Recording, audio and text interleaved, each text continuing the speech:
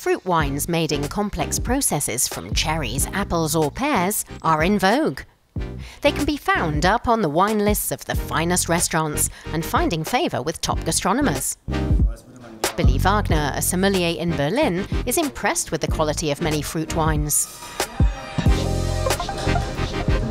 Durch die wahnsinnig interessante Vielfalt an unterschiedlichen Früchten, Quitten, Johannisbeeren, Äpfel, Birnen, Rhabarber, Kirschen, entsteht Getränke, die ultra vielseitig im Prinzip sind.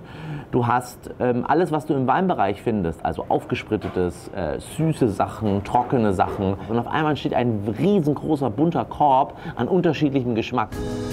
Since 2015, Billy Wagner and chef Michael Schäfer have been running the starred restaurant Nobelhart Schmutzig in Berlin. Currently, they include 40 fruit wines on their wine list, both sparkling and still. The dishes on their menu feature exclusively local ingredients.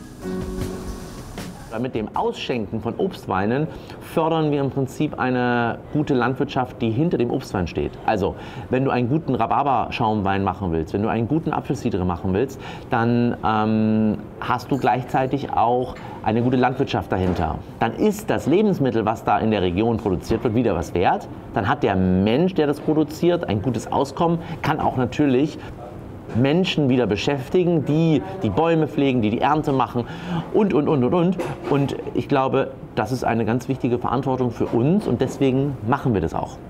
One of the wine growers Billy Wagner supports is Jens Skovgaard. His Cold Wine Winery in northern Denmark processes rhubarb to make sparkling wine. He also turns other produce such as apples and currants into fruit wine. I have a deep dedication towards apples and other fruits.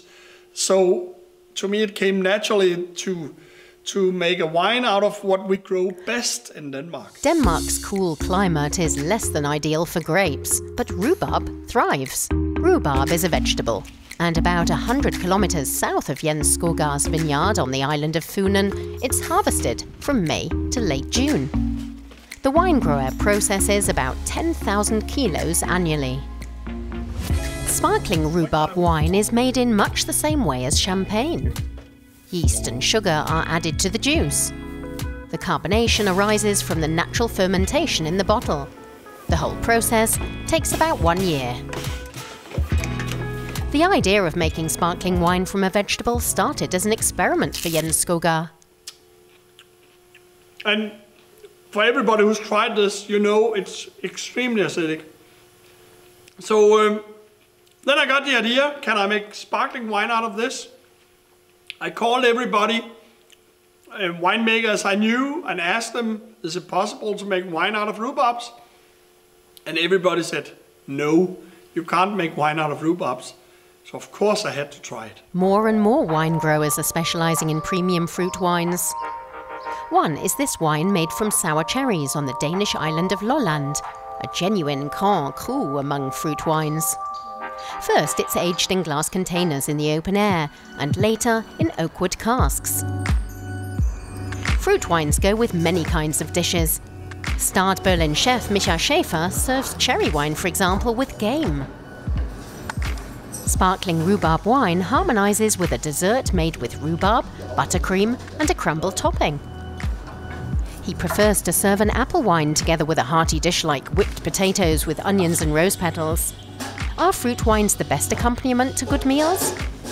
Genauso wie es für einen Riesling von der Mosel einen gewissen Moment gibt, gibt es für einen Apfelschaumwein aus der Normandie.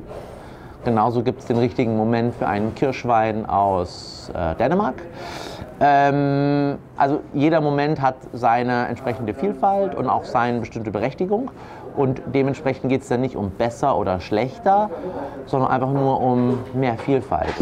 And so the innovative fruit wines can hold their own with classic wines, and are definitely worth a try.